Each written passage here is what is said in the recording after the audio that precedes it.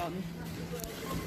Because we're both exempt. Okay, have you got a medical exemption card? Don't need one. Don't need any proof. What is your exemption? Nothing to do with you, a doctor?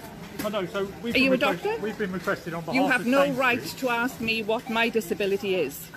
It's against the law. Sainsbury's. It's against the law. It's not against Don't want you to shop. It is against the against law. law. Yes, it is. It's not.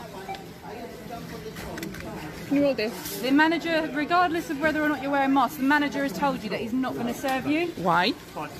because you've Can you refused read that, wearing please? masks. There is the government statement that you are not allowed to ask me what my disability is. Top one there. No, I don't need to It's a read bit that of that law. you've printed out. Of your No, printer you at should home. know the law. I do. Want you to wear a mask, and if you're refusing to wear a mask, No, it's the law that then if that's I am what you need to exempt, take up I with do not. Sainsbury's. No, it won't be with Sainsbury's. They will be subject to a fine of up to £9,000 for this, because this is against the Disability Act, which is on the government website, which you should know about.